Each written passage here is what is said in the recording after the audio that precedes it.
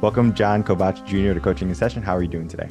Doing well. I'm excited to be here. Thanks for having me, Michael. Of course, and I'm so happy you can make it on. Today, I have you on as a motivational speaker. And I know the term motivational speaker is something that's very common, but the work that you do is so much more than that. And I want people to understand the work you do and how you help people. In your own words, can you please tell the world who you are and what you do? Absolutely. Yeah, I agree. The term motivational speaker is like saying I do real estate, right? There's so much more to unpack than what meets the eye. So at a very young age, I found my voice. I found my power. I found how I could help the wallflowers get off of the wall and feel like themselves so that they could comfortably and have an experience and enjoy themselves. And I realized that was a key principle in what I do. So I didn't call it motivational speaking then. I didn't call it public speaking then. I just called it leadership. I got into clubs and all sorts of different leadership opportunities for myself to just get better at using my voice and curating an environment for success in others. It wasn't until about 2016 is when I picked up my first copy of a book called Think and Grow Rich. And Think and Grow Rich, I was blown away. I couldn't put it down. It was such a good book. And I recognized that these were true principles, not just facts or strategies or tactics on how to, develop wealth, but they were principles on creating success for yourself and for the environment around you. And there's one chapter in particular that I found very interesting, and I put it to the test so much that I quit my job over it. I read chapter 10, which is about the mastermind methods. And in the mastermind methods, Napoleon Hill talks about how when you put two minds together, it creates this third mind, basically igniting or eliciting the infinite intelligence of the universe and allowing you to dive into or create solutions for one another. The only requirement is a spirit of harmony and a willingness to help one another. And that was something I was willing to put to the test. I recognized its power. I actually quit my day job as a publicist for one of the top real estate agents in Utah at the time and put my faith in this method. Went and joined a mastermind group that I was familiar with. And within 9 months, I had started 3 companies, tripled my income, and had a lot of great results that came from it. But it wasn't just me. The story is more than just me. It's the people who were in that room. We sacrificed to be there, and we sacrificed to help one another first. Before I got served, before I really got my goals worked with and for and supported by other members of this mastermind group, I was also helping other people. And it was a huge sacrifice. It was a huge commitment. And I recognized its power. And so motivational speaker is a generic term for what we do in this trade. But if you were to boil it down, I'm a mastermind methodologist. I take the Napoleon Hill concepts, I expand on them, I travel the world, and I teach people on how to use the methodologies in their work, in their family life, in their schools, in their businesses, in their boardrooms, even going to the school districts. And I'm working on municipalities and governments as well. And as a result of all that, I hope to take this method that works, it accelerates results and creates answers and solutions for people. That's going to be a pretty big thing. And I can use those principles to help professionals, to help athletes, to help individuals, achieve high performance in their own life, whether it's a small goal, a big goal, a medium goal, or just developing the right habits to achieve their goals. So that's me in a nutshell. I hope I summed all of that up, and I'm sure it sparked lots of other questions, but I definitely care about the work I do because I found that it is one of the most accelerated forms of success for individuals who seek it. Any book by Napoleon Hill is going to be a good read. There's only a few that I think people might not resonate with because it's going to be just like his opinion. But the ones like Think and Grow Rich are really thought-invoking. So I encourage anyone, if they haven't read that book already, to grab it, read it, and love it because you're going to learn so much about yourself in that book. Now, we do bring that mastermind in chapter 10 together where 2 minds can create a mastermind. But what would happen if you had 2 bad voices? Would that create a good voice, or better off alone with just 1 good voice? Science says, 2 negatives equal a positive, right? My answer to that is it depends. And I know that's not a great answer. For me, it's all about where your desire is. And Napoleon Hill talks about this. In fact, I wrote, I contributed to a celebrity book series called The 13 Steps to Riches. And it's a 13-volume series where we dive into each of the steps to riches that Napoleon Hill talks about. And the first one is called desire. And whatever you desire, is what you're going to journey towards. And if it's two negative minds that come together that can create a positive result, sure. I mean, the word mastermind in modern day terms can be conceived as a criminal mastermind where two negatives planning to rob a bank can come up with a positive result by having the money, right? But at the same time, too, is what they're actually doing is they're combining teamwork, camaraderie, the ability to come up with great solutions. And they're using these principles. There's an old African proverb that I love and adore and respect, and it's come so true in my life. And it's, if you want to go fast, go alone. But if you want to go far, go with others. That principle ultimately describes what Zig Ziglar was trying to teach us as a result of his experience in what he learned through service, sales, leadership, and this mastermind method, which is you can truly have anything you want in this life if you help enough people get what they want first. Serve people first, dive into it. So yes, you can take two minds that are negative and create a positive outcome for them or for others, who knows? I tend to not focus on whether it's positive or negative, but what it is if it matches your desire. And Napoleon Hill talks really in-depthly about creating your own desire statement, which really is the formula for creating high performance or keys to success. And whatever that is for you, it is a culmination of repetition, focus, desire, and continuing to decide what it is that you'd like to do. You tap into various Mother Nature's greatest powers within ourselves, such as faith, hope, autosuggestion, persistence, decision-making, and so much more. You tap into other things like the subconscious mind, the brain, and we even get into concepts like the sixth sense. But one of my favorite powers of them all is one called transmutation. Now, Napoleon Hill refers to a power called sex transmutation, which takes one energy and converts it to another. And I have actually experienced this transmutative power as an athlete, converting my athleticism into a new energy, which is entrepreneurship, leadership, and my voice. And it's the exact same power, it's the exact same method, and it's a really, really powerful process. Take it like this. If I want to run 100 meters, the fastest way to get to the end of the 100-meter dash is to sprint it all out, everything on the track. You got to give it your all. But if you decide to walk it, it could take you up to 3 or 4 minutes to finish it, just because 100 meters is not what most people are used to walking. And if you think too much about it, or if you think, I'll get there when I get there, then you're not going to be satisfied with the results as well as the process. But anytime anyone hears the gun go off and they're sprinting down that 100-meter lane and they come across the finish line, there's a sense of accomplishment. And so when it comes to high performance, achieving goals, any type of success, and I hate using that word because it's so overused in anyone's space. Like everyone wants to achieve success. Well, success is defined by the individual. But when you have that accomplishment of I did something hard or I did something difficult in a much faster way than I expected, there is this overwhelming physical and spiritual and mental experience that says, wow, I achieved something. And I think that that's an approach worth diving into. We have a percent, right? I think it's like 2% of the world achieve wild success, and then everyone else is kind of just makes it, or maybe it's like around 50K or around average. Maybe some are poverty line, maybe some are a little bit above that, just trying to reach that 10%.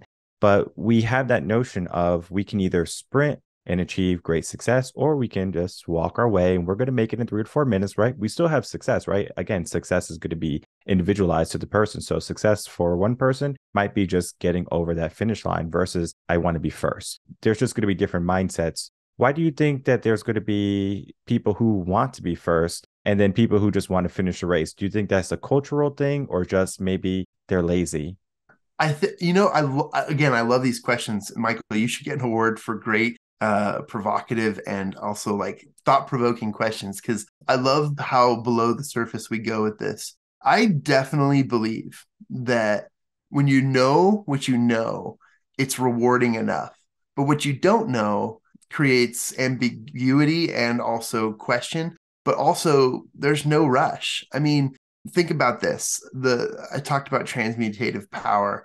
When you're sitting on the couch, having been watching Netflix for a couple hours, and then all of a sudden you get a phone call, and let's say it's your mom, and she's bringing over the whole family. And she says, I'll be there in 15 minutes. All of a sudden, you're like, I got to get out of my underwear. I got to pick up the popcorn I spilled. I got to do the dishes. I got to vacuum. I got to clean this house. There's no doubt in my mind that when someone turns that transmutative power on, that they can clean the entire house in 15 minutes before mom gets there. That is something that I think everyone takes for granted, because you have the ability to turn that switch on and have full sprint capabilities and get there first. And when you do that, you will have a sense of accomplishment. You'll recognize that, wow, I can do things in a very, very short amount of time, which rewards me with more Netflix time or more other things, right? And so my answer to the question, I guess, would be when you recognize that you have the ability to do things a lot quicker, you will most likely want to do them more often quicker, because then you can achieve more things. The core values, and I guess like the drivers of humanity, there's quite a few, but if you really boiled it down, the majority of people, you mentioned community or culture, the majority of people thrive off of validation.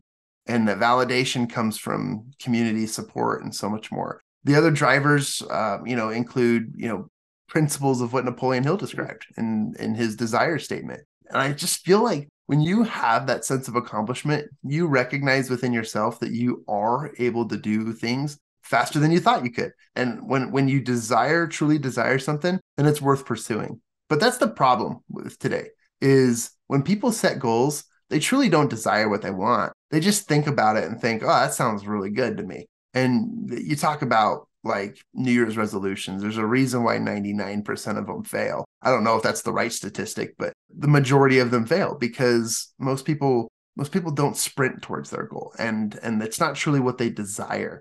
But if you desire something, I mean, literally, you will feel like a Viking going to war where they burned the ships behind them. There is no plan B. There's no option for cowardly retreat. When you have a desire, nothing stops you from what you want to do. So whether you walk it or sprint it, it's up to you, but there is no plan B. And I think that just is something that resonates with most, because if you truly do want to achieve a goal, you're going to find a way to do it. In 15 minutes, you can clean the whole house. In 90 days, you can make $5,000 extra on top of what you already do. You can start a business. You can grow anything. You can build something that is going to last and be absolutely rewarding in the long run. And it all starts with your desire. We have started to live in a sense of comfort. We want to be comfortable. I'm sure you're familiar with the comfort zone, the fear zone, the growth zone, and the success zone, right? We have all those different zones, and a lot of people like to stay in the comfort zone because they're too afraid to go past the fear zone. Sometimes we need a little bit of motivation. Sometimes we need to push like a trauma. Those are very effective. I have a lot of people who come to me with traumas. They don't take action when everything is going good in their life. Everything is just going okay. Things are good enough. And so they don't take any action. But when, they're in boiling water and they're like, uh-oh, I got to make some changes, that's when they're like, I need some help. Why do you think people wait until the last minute rather than taking the initiative and going for that success in that growth zone? I don't want to beat a drum that I've already beat, but if you truly desire what it is that you want, nothing waits, right? I feel like most people are familiar with long-term goals. We're often asked the question at work, where do you see yourself in 10 years or 15 years, whatever? And that's a hard question to ask because, most of us can't even see where we're going to be in a week. Most of us can't even see where we're going to be in a couple of days. And so why do people wait? And I think it's because they haven't picked, or they haven't discovered, or they haven't gotten clarity on the goals and the aspirations that they truly desire. If they found something that was worth pursuing, look, when I know that my favorite dish is in the refrigerator upstairs and I'm really excited about it, it's not lunchtime yet, but I could have it now. Man, that food is good enough. I'm going to do everything I can. I'm going to head straight to that refrigerator, open it up, make my food and enjoy it. And when I can have that, when I have that satisfaction, then I get what I want.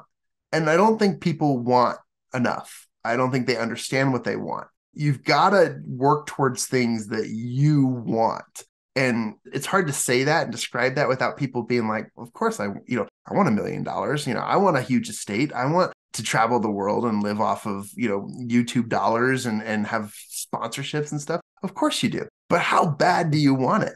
Because if you're not working on it now, if you're not building that absolutely right now, then do you really want it? We use a term called obsessed, and obsessions can be a good thing. A lot of people spin obsessions in a negative light, just like they would mastermind in a negative light, because it seems as though an obsession is something you work towards at the cost of everyone around you. And essentially, if you can build positive or even happy or healthy obsessions, then you truly want something, you go for it. And sometimes we don't stop. I used to, when I pivoted into entrepreneurship, I still had my athleticism in me. And I did these 200-mile relay races. Some people know them as Ragnars. At the time, it was called the Grand Teton Relay. We'd run through the Teton Mountains, 200 miles, pass the baton off. And, as an athlete and as a sprinter, I had never run more than like 5 or 6 miles in one day, let alone, a marathon or more. It was something that where I knew I was going to finish, but I just didn't know how long or what it took. And every time I'd step onto the road to go run my leg or whatever my route was, I had run more than I had ever done before. But what was my desire? I wanted to finish. I wasn't going to disappoint myself and say, I'm just going to sit in the van for the rest of the trip and let the guys and the gals run the rest of the race for me. No, I was going to contribute. And I committed to myself. I committed to that. Anyone who's signed up for a 5K, a walkathon, or even like a half or a full marathon, they know this. They're not planning on failing. They're planning on finishing. And so they just move in that direction. And it's the same concept. It's called transmutative power. You put one energy, whether it's a spiritual energy, a cognitive energy, a physical energy, or different, and you put that into the achievement of one thing. That's where it comes from. So why would people hesitate? You've got to find obsessions, healthy obsessions worth fighting for. And whether you finish them in 15 minutes or 15 years, at least you're working towards something worthwhile.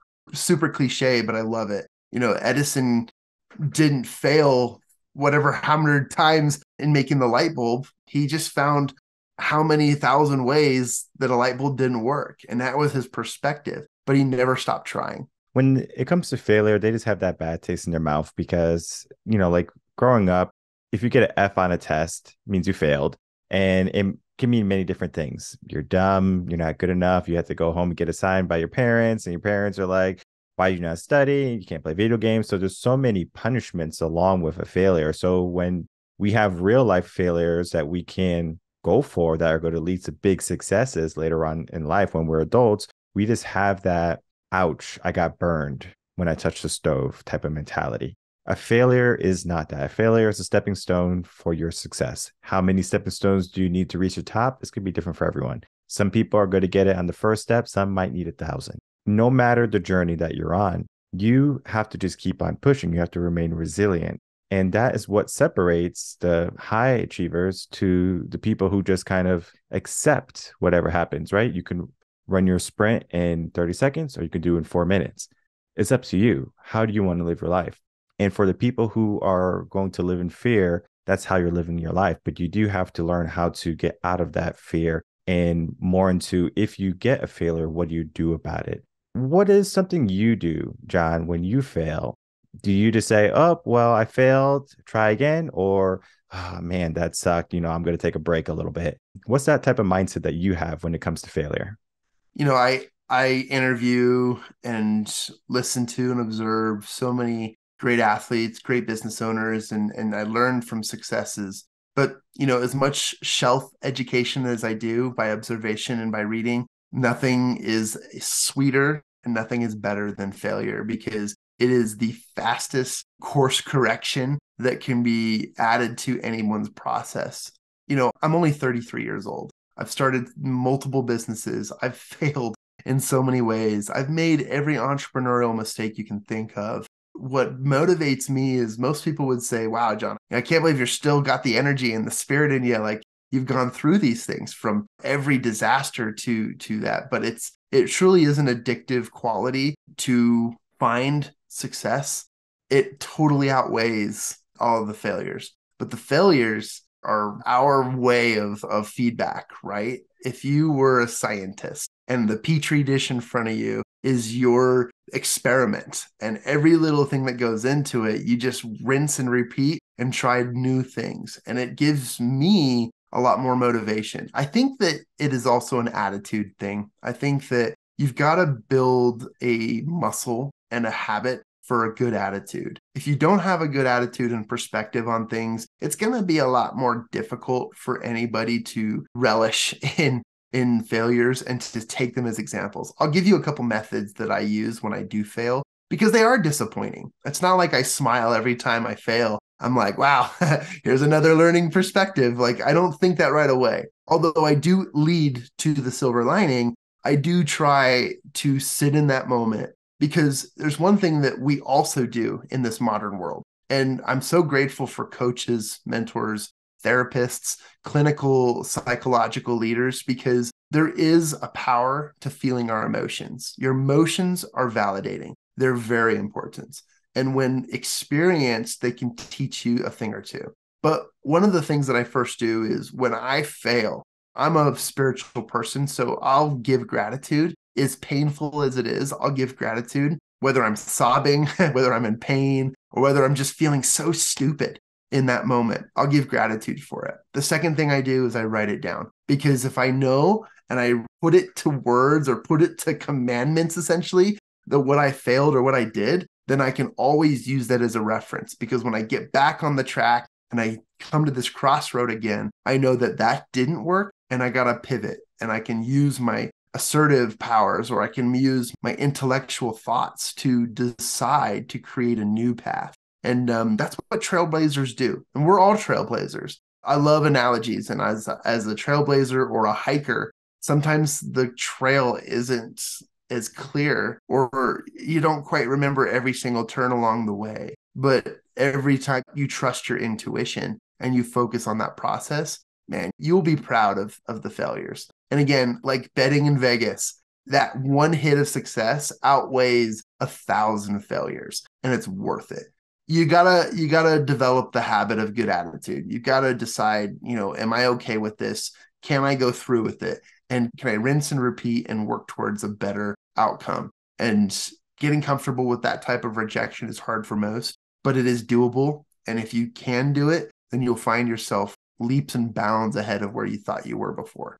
Success and the competition aspect is something I often think about, right? Because if we think about competition, right, I want to be first place. I want to be the winner. I want to achieve great things. But then you have someone who labels success as, well, I just want to finish the race, right? I'm sure you probably saw it's like a meme or like a picture of like the person who won first place and the person who won third place, and the third place guy is all happy and cheerful. And the first place, the guy is like, wait, what's going on? I won. So it's like, you should be sad that you didn't win. I won. But then the guy who's first place is kind of confused. So it's a mindset there, because we can get third place and we can still say, well, we did what we wanted to, right? Our success. But then we have that competition type of mentality, right? Where people are very competitive in nature, where they want to be number one. They want to be the top dog. And they're like, all right, anyone in front of me, I'm going to defeat them. If there's another company, I'm going to destroy them. You want to be the top podcast or the top realtor in your state. I mean, there's just so many different number one positions available, and everyone wants that number one spot. But some people might not have that competitor-esque type nature. Do you think you have to have that type of nature in order to be successful? Or do you believe that you could be successful without being that type of competitor? Oh man, I love this. I don't think you have to have the competitive fire within you to achieve success. One of my favorite books is Outliers by Malcolm Gladwell. When you read Outliers, you understand the concept of repetition, putting in the time, understanding the achievement, and working towards an undefined future. Meaning, you may know what you're working towards, but you do it anyways in hopes that you become the front runner of anything, and you create something that will outlive you. Whether it was the Beatles or Bill Gates' story, or even the hockey players who rise above any other player in the league. And I think it's fascinating too, because we do need some sort of competitive fire to battle our own failures and battle our own selves when it comes to success and achievement. But when it comes to beating other people or being first place, I think it's interesting. At this point in my life, had I been on the podium, I would have been that third place guy screaming super proudly of my accomplishment over the achievement of number one, because it really is a huge accomplishment. But let's just say that you have that edge. Another great book that describes the Kobe Bryant experience. There are people called cleaners, and cleaners are those who they're the anomalies, but they have the cutting edge. In their mind, competition and winning is the only option. And there's a very, very select few people who actually have cleaner mentality and cleaner qualities. And these are the types of people who unhealthily, I don't even know if that's a word, they go beyond the recommended prescription of their diet or of their workout scheme or whatever it is to achieve what they want, and they sacrifice. What I believe is that you do need to be competitive as long as it's competitive in achieving new results, because that creates that desire, that obsession, and that constant yearning for repetition in order to achieve what you want. But as far as like competition towards others, yeah, there's a balance. You truly have to sacrifice if you want to be number one. And if that's your goal, all power to you. And we will all salute you. We all love a good story of somebody who makes it to the top. It's interesting too. You were mentioning this earlier. LeBron James just broke the all-time NBA scoring record, and he is literally the all-time greatest scorer in NBA basketball history. And it's interesting because he's been in the league for about 20 years now.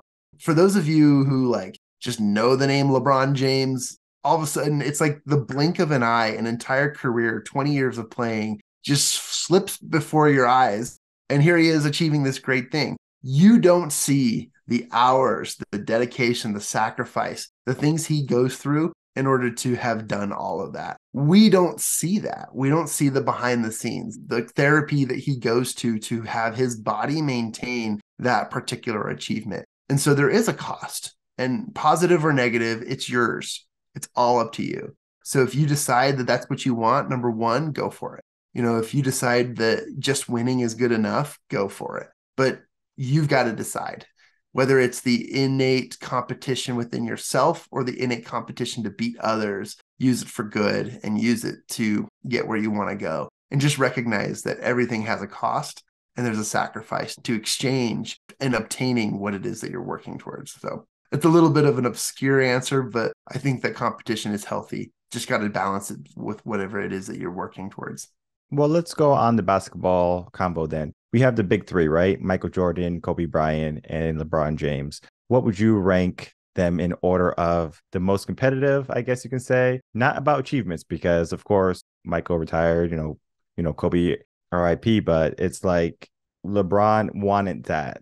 Like he wanted to be the number one scorer. He wanted to be this player. Versus Michael was like, I did what I had to do. Kobe is like, I did what I had to do. LeBron is like, well, I want to beat everyone. So it's kind of like, well, I beat everyone. I got the badge of honor. But when we look at those three, LeBron is like a little kid compared to these two giants, right? What's your ranking? Despite unpopular belief, right? This conversation and this argument will go down in history as the most undecided thought.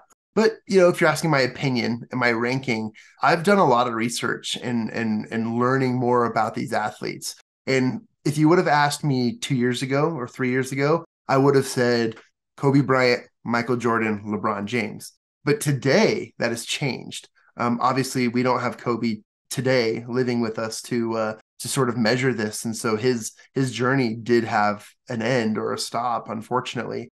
But at this point right now, I would rank LeBron, Michael, then Kobe, because I, as an observer of success and as a student of watching athletes and business successes and converting that into coaching and so much more, I recognize that there's something that LeBron has done that the other guys didn't. And that was, they all started young, very, very young. And what he has done is that he's taking care of his body, but also his mind in the process. And in the interview last week, when he was talking about, this is really, really a huge achievement. I'm so excited. he talked about how he may have 5 to even 7+ more years in him, which means if that's how his body is holding up, then he has made that plan. He's definitely come up with a solution to be one of the best, to score at high levels, and also to win championships. It's above all incredible. But aside from the physical stuff is the mental stuff. Again, I'll probably get lots of hate mail for this, and that's cool. It's just an opinion, you guys. But you guys don't recognize that out of the millions of dollars he earns each year, he invests several $1,000,000 into his mindset, into his personal brain mentality and his attitude. There's so much more that goes into him than just body, muscle, scoring, basketball, and more. There's strategy, there's understanding, there's being able to cope with hate, being able to know that there are people out there that would egg him. And that is huge because you could be number one and still conservatively focus on your path, your goals, and still have a life. And I think that whatever it is, work-life balance, if that exists, the man talked about his family, his kids. And if there's something I've noticed with LeBron is not only is he an animal on the court, but he is so good off the court, whether it's with his children, his family, his wife, his community. And so, yeah, I think all of that is a perspective for me. And yeah, I watched a few games as a kid of Michael Jordan. I can't deny his greatness, but I'm just thinking if you take all of the realms, there's so much more to that. And I think there's so much that we can learn and apply from that too. You can competitively work towards becoming number one in something. Great, do it. If that's what you want, go for it. But if you actually sit back and plan it out, work with coaches, mentors, and you study the process of which you're working towards and find better, not conservative, but better, more intuitive, as well as word I want to look for is like futuristic. Like if you look for new ways, new competitive ways to grow without damage, then that's what it's all about. I mean, NASA is a great example of this. As we strive to build more and more rockets that can sustain travel through space, there are so many new technologies coming out that will make the process easier, faster, more informational, and will keep us safe. Back in the day when we were launching people into space, it was not a guarantee if you would come back. Nowadays, the percentage is higher, and that comes from an evolution of self, an evolution of technology, and an evolution of perspective. And you don't see us stepping on the moon every single day anymore because it's perspective. We don't need to. We've got other missions, other things we're studying, and other perspectives around us. So it really is an interesting conversation and topic, but I definitely decided for myself, put it out there. I go LB. When we look at those three achievers, we're just looking at their competitive nature, of course, but then also their high performance nature too. And I know you do some work with high performance, and you have 4 laws or 4 secrets that you can share with us that are going to help people understand, well, how to be a high performer, because those 3 men are high performers. If you can, what are your 4 secrets to high performance? Super simple, because success isn't easy. It is simple. And what I have found in all my years of athleticism, business, and public speaking as a young entrepreneur, there's 4 things that have truly given me not only the power to succeed, but the accelerated power to exceed. Because again, if I'm going to do something, I'm not going to wait 20 years to do it. That's unfortunately, that's why I jumped off the corporate ship. I didn't want to work a 10-year job to gain the respect that I needed in order to get the salary and get paid at what I want. Now, I don't knock on anyone. I'm just that way. And call it ADHD or call it entrepreneurial fire, I don't know. But I've learned over the last 10 years, there are 4 qualities, 4 principles, and 4 secrets to success that really help accelerate that process for everybody. And they all fall within the realm of accountability. I've learned the power of accountability is extremely, extremely important. So number one, just like Napoleon Hill describes in Think and Grow Rich, your desire, but your own personal accountability is number one. If you can't have that desire, that obsessive component of what it is that you want to achieve, then you're gonna find yourself not achieving a lot of things or falling short every single time because it isn't worth it to you to finish. And People would argue, right? They'd say, well, there are people who achieve greatness all the time who regret it because they don't know what they're working towards. Yeah. Stop focusing on the anomalies and start focusing on the proven track record of most success. So personal accountability is number one. What do I mean by that? It means you've got to learn what integrity is for yourself. Most people know the definition of integrity as, what you do when no one's looking, but there's always someone looking. You're looking within, you're looking outward. So what do you do with yourself? The best example of this is when the alarm clock goes off in the morning. Do you get up or do you hit snooze? Where is your level of integrity within yourself and what it is you want to desire? By getting up by 5 a.m., getting to the gym, having your routine, and getting into everything you need will get you on that path to your success. Then your personal integrity is how willing and how excited or how are you willing to fight in order to achieve that? That's personal integrity and your personal accountability. That's the first one. The second one is having a buddy. It sounds really silly, but you really do need a buddy in the system. And we talk about that power of mastermind. Two minds can create a positive outcome, whether they're negative or positive, right? And so when you have a buddy who checks in with you, but I call it the accountability partner, because the accountability partner is not just someone who's going to say, you slept in this morning? Well, let's get them next time. Rather than that, it's going to be like, you slept in this morning? Do you recognize that by sleeping in, it's costing you this and it's going to not help you get there faster? Somebody who believes in your goal as much as you believe in it. And you always want someone who truly believes in you more than you believe in yourself, because sometimes you need that extra oomph to get up the hill when you need it. So an accountability partner, it's the second power and success and secret to achieving your goals at high performance. The third one is that you need not only an accountability partner, but you need a plan.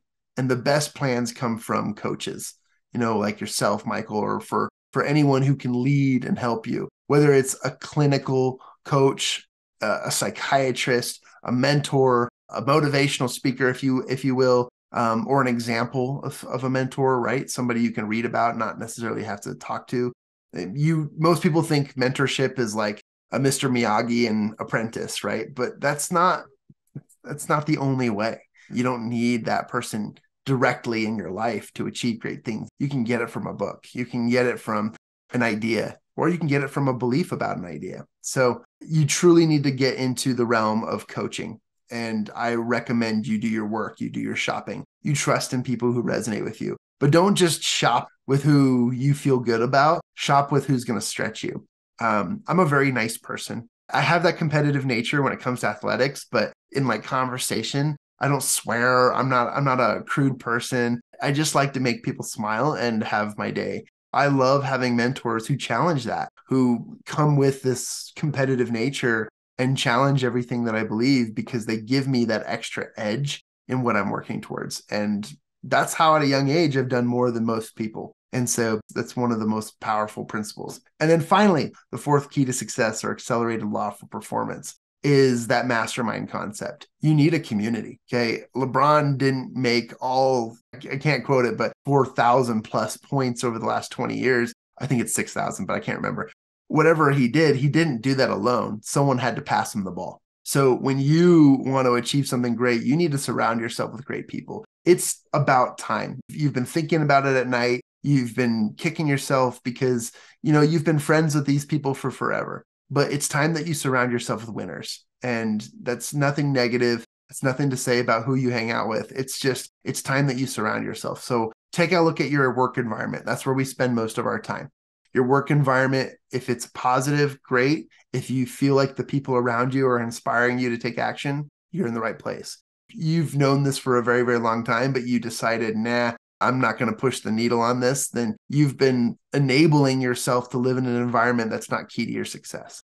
You need people around you, whether it's one person or many, but your community is vital. And I call it the mastermind concept. You can go and attend a mastermind group, which is an accelerated organizational form to achieving that success. Or you can start to eliminate the people in your lives who are negative forces and only focus on positive forces. I met a lady named Judy Robinette. She wrote a book called How to Be a Power Connector. and she had a formula for her friends. And it was really interesting to me because it's like, I'm not going to pick my top 5 friends and then pick my top 10 and then the next tier and the next tier. It had a lasting impression on me because she absolutely manages the most important people in her life based on the success that she wants to achieve. And she's done it, and she's revered for it. She's one of the richest women in Idaho and one of the top business investors in Utah. And she's renowned for her concepts and what she does. And most people don't know her as the power connector. Most people know her as the person who has made calculated risks in order to achieve high performance and success. And I really, really respect it. So I'll do a real quick repeat and just sum up of what I just shared. The 4 keys to success and what I call high performance habits or high performance values is personal accountability and integrity. Once you have that, you're on the track to success. Number 2 is you need an accountability partner, someone who believes in your success just as much or if not greater than you already do. Number 3 is that you need a coach. You need someone who can calculate it, who can give you the plan, who can scream in your face when they need to, and can high five you when you either fail or achieve.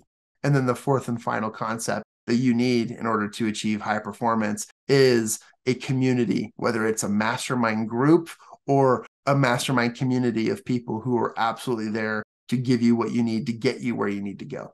And those 4 qualities are accelerated powers. When you even turn the dial on one, you achieve greater success in leaps and bounds, but also high percentages. And if you really split them up into quarters, it puts you faster on track to achieving what it is that you want. I've seen this in business. I've seen this as an athletic coach. I've seen it as an athlete. I've seen this in spiritual growth as well. And I've seen this in intellectual concepts. The one part I haven't seen it succeed in, and I'm working towards this, but there's a lot more red tape than I understood, is government and politics. And I'm working on that too. But it essentially has proven track record if you use them in combination and you work towards your ultimate goals and success and desires.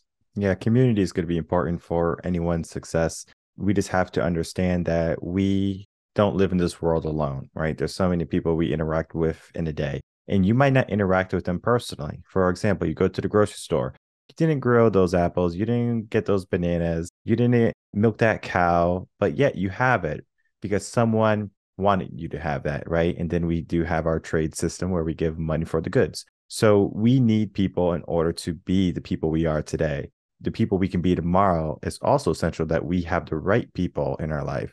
So do some self-reflection, understand who do you have in your life. And if you don't have someone who is going to be promoting your cause or helping you along that way in some aspect, it doesn't have to be monetary. It could just be, I'm here to support you. I'm here to say good job. I'm here to give you that high five. If you fall over, I'm here to give you that hand up. That's so important to have. And I think sometimes people, they give other people the out. Well, they might not be able to afford your book or they might not be able to afford your services. I completely understand. But a like doesn't cost anything. A follow doesn't cost anything. So understand who's following you, understand who is around you. And then if they're not conducive to your goal for the future, put them in a different bracket. They might be holiday buddies where you only see them around the holidays. There's nothing wrong with that.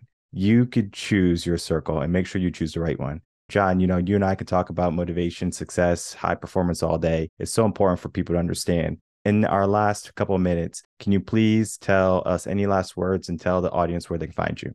Absolutely. And Michael, thank you for your time too. I love the questions and how they elicit, a conversation of deeper knowledge rather than the surface. And I think with a lot of podcasts out there, too many people are sitting at the surface. Michael, your podcast truly gets beneath that and helps really, really motivate and inspire through knowledge and understanding.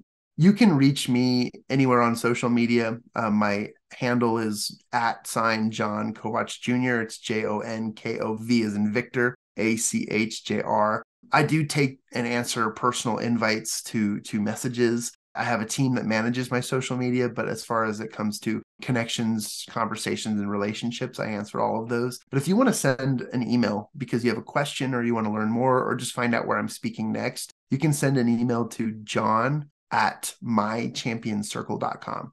I focus on working on the champion mindsets everywhere I go. And whether it's a quote or a conversation or even just a high five, I'm all for it. And so those are the 2 best ways, social media, and I have an email as well. Perfect. And I will put those links and all of your socials and the email in the description box below so people can easily just go down there, send you an email, follow you, and see where you're going to speak next. Because the work that you do is important for people to understand and then to commit to. Because if we can commit to a better self, if we can commit to a better future, then we're going to be on the right path to our success. And we can do it in 30 seconds, not 4 minutes. I want to thank you so much, Jon, for coming on, coaching in session. Great conversation today.